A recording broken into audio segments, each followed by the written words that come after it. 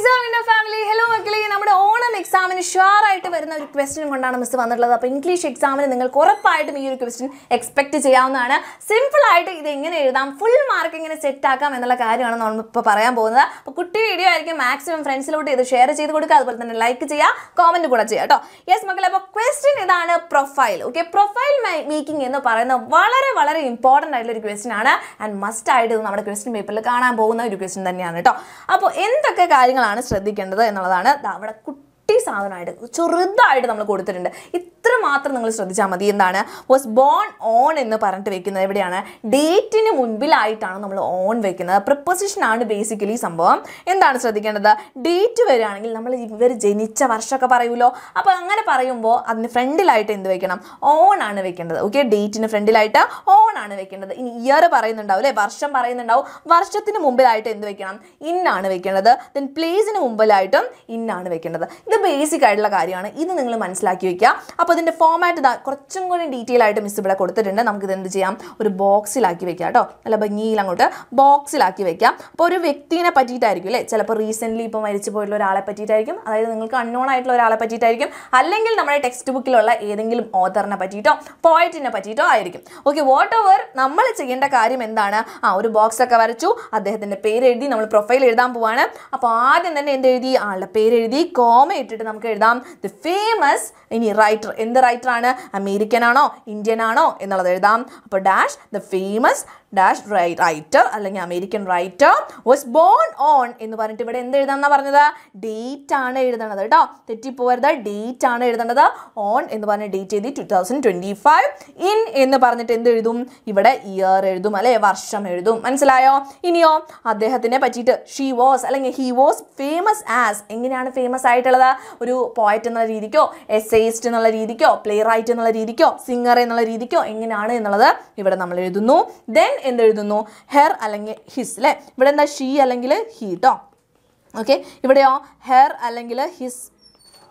Okay, notable works include എന്ന് പറഞ്ഞിട്ട് എന്തൊക്കെയാണ് അദ്ദേഹത്തിൻ്റെ നോട്ടബിൾ ആയിട്ടുള്ള വർക്ക്സ് എന്നുള്ള കാര്യം കൊടുക്കുന്നു. അപ്പോൾ ഇതൊക്കെ നമ്മുടെ ക്വസ്റ്റ്യൻ പേപ്പറിൽ കൊടുക്കുന്ന കാര്യം തന്നെയാണ്. നമ്മൾ അതൊന്ന് ഓർഗനൈസ്ഡ് ആക്കിയിട്ട് എഴുതുന്നു എന്ന് മാത്രമേ ഉള്ളൂ. ആകെ ശ്രദ്ധിക്കേണ്ട കാര്യം നമ്മൾ ഓണം ഇന്നൊക്കെ എവിടെ വെക്കണം എന്നുള്ള കാര്യങ്ങളാണ് കേട്ടോ. അപ്പോൾ നോട്ടബിൾ വർക്ക്സ് ഇൻക്ലൂഡ് എന്ന് പറഞ്ഞിട്ട് ബുക്സിൻ്റെ പേര് കോമേറ്റ് എഴുതുന്നു. ദെൻ എന്താണ്? അദ്ദേഹത്തിന് അല്ലെങ്കിൽ അവർക്ക് എന്താണ് അവാർഡ്സ് കിട്ടിയിട്ടുണ്ടാവും അല്ലേ. വലിയ ആൾക്കാരെ പറ്റിയിട്ടായിരിക്കും നമുക്ക് തന്നിട്ടുണ്ടാവുക എഴുതാൻ വേണ്ടിയിട്ട്. അപ്പോൾ ഉറപ്പായിട്ട് അവർക്ക് അവാർഡ്സ് ഒക്കെ കിട്ടിയിട്ടുണ്ട്. അപ്പോൾ ഷീ അല്ലെങ്കിൽ ഹി വാസ് അവോർഡഡ് എന്ന് പറഞ്ഞിട്ട് എന്തൊക്കെ അവാർഡ്സ് ആണ് എന്നുള്ള കാര്യം എഴുതുന്നു. ഇയർ കൊടുത്തിട്ടുണ്ടെങ്കിൽ അത് ഇയർ വെച്ചിട്ട് എഴുതുന്നു. ദെൻ എന്താണ്? അവർ മരിച്ചു പോയിട്ടുള്ള കാര്യം അല്ലേ, അവർ മരിച്ചു പോയിട്ടുള്ള കാര്യം ഹി അല്ലെങ്കിൽ ഷീ പാസ്ഡ് അവേ ഇൻ എന്ന് പറഞ്ഞിട്ട് ഇവിടെ എന്താണ്? ഇയർ ആണ് വരുന്നത് അല്ലേ, ഇയർ വരുന്നു. ഓക്കെ, കിട്ടിയല്ലോ. അപ്പോൾ ഇതാണ് ബേസിക് ആയിട്ടുള്ള ഒരു പ്രൊഫൈലിൻ്റെ ഫോമാറ്റ് എന്ന് പറയുന്നത്. നിങ്ങൾ ഇത് മാത്രം പഠിച്ചു വെച്ചാൽ മതി. ഇതിൽ കൂടുതൽ നിങ്ങൾക്ക് ഒന്നും ടെൻഷൻ അടിക്കേണ്ട കാര്യങ്ങളില്ല. ഓക്കെ, ഇപ്പോൾ ഇവിടെ എക്സാമ്പിൾ ആയിട്ട് മിസ് കൊടുത്തിട്ടുള്ള കമലാസ് ദാസ്. ഓക്കെ, കമലാദാസിൻ്റെ ഒരു പ്രൊഫൈലാണ് കൊടുത്തിട്ടുള്ളത്. നിങ്ങൾ ഇതിനെ അറേഞ്ച് ചെയ്ത് എഴുതുന്നു. ഓക്കെ, അപ്പോൾ ഇവിടെ കൊടുത്തിട്ടുണ്ട്, ഫുൾ നെയിം കൊടുത്തിട്ടുണ്ട്, ബോൺ ഡൈഡ്, ഒക്യുപ്പേഷൻ എന്ന് വെച്ചാൽ എന്താണ്? ജോലിയാണ് അല്ലേ. ലാംഗ്വേജസ് അറിയുന്നത് കൊടുത്തിട്ടുണ്ട്, നോട്ടബിൾ വർക്ക്സ് കൊടുത്തിട്ടുണ്ട്, അച്ചീവ്മെന്റ്സ് കൊടുത്തിട്ടുണ്ട്. ഇത്ര മാത്രം കൊടുത്തിട്ടുണ്ട്. നിങ്ങൾ എന്ത് ചെയ്യണം? മിസ് പറഞ്ഞ പോലെ ബോക്സ് ഒക്കെ വരച്ച് നല്ല ഭംഗിയിൽ അവരുടെ പേരൊക്കെ എഴുതിയതിന് ശേഷം നമ്മുടെ ഓണം ഇന്നൊക്കെ ശ്രദ്ധിക്കുക. അതൊക്കെ വെച്ച് ഇതൊന്ന് സെന്റൻസ് ആക്കിയിട്ട് എഴുതി വെച്ചാൽ മാത്രം മതി. ഇതേ ഫോമാറ്റിൽ ചെയ്താലും മതി. ഓക്കെ, അപ്പോൾ ഇവിടെ മിസ് കൊടുത്തിട്ടുണ്ട് Madhavikutty. Okay, Madhavikutty the famous Indian writer was born on എന്ന് പറഞ്ഞിട്ട് നോക്കി ഡേറ്റിൻ്റെ ഫ്രണ്ടിലായിട്ടാണ് അല്ലേ. ഡേറ്റിൻ്റെ ഫ്രണ്ടിലായിട്ട് നമ്മൾ എന്ത് ചെയ്തു? ഓൺ എന്ന് പറഞ്ഞു. ഇനി ഇയറിൻ്റെ ഫ്രണ്ടിലായിട്ട് നമ്മൾ എന്ത് ചെയ്യണം? ഇന്നെന്ന് കൊടുക്കണം. പക്ഷേ ഇവിടെ കോമ ഇട്ടിട്ടാണ് കൊടുത്തിട്ടുള്ളത്. പിന്നെ സ്ഥലത്തിൻ്റെ ഫ്രണ്ടിലായിട്ട് നമ്മൾ ഇന്ന് കൊടുത്തു. She was famous as. എങ്ങനെയൊക്കെയാണ് ഫേമസ് ആയിട്ടുള്ള? Poet, novelist, short story writer എന്നൊക്കെ പറഞ്ഞിട്ട് എഴുതി.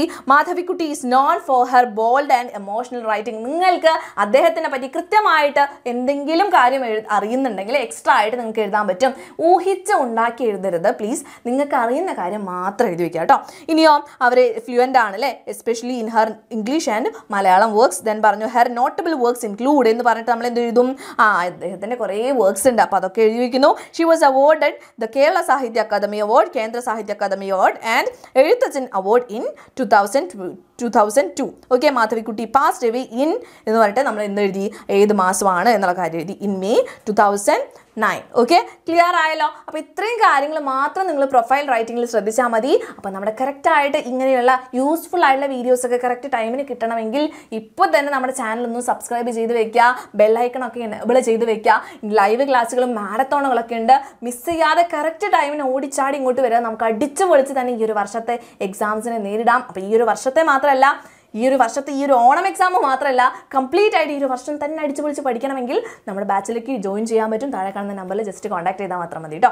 ഓക്കെ മക്കളെ, അപ്പോൾ യൂസ്ഫുൾ ആയിട്ടുണ്ടോ വീഡിയോ എന്നുള്ള കാര്യം ഉറപ്പായിട്ട് താഴെ കമന്റ് ബോക്സിൽ കമന്റ് ചെയ്യുക. അടുത്ത ടോപ്പിക്ക് ഏതാണ് നിങ്ങൾക്ക് വേണ്ടത് എന്നുള്ള കാര്യം ഉറപ്പായിട്ട് പറയാൻ നോക്കുക. അപ്പോൾ നെക്സ്റ്റ് വീഡിയോയിൽ കാണാം. അതുവരയ്ക്കും ബൈ ബൈ.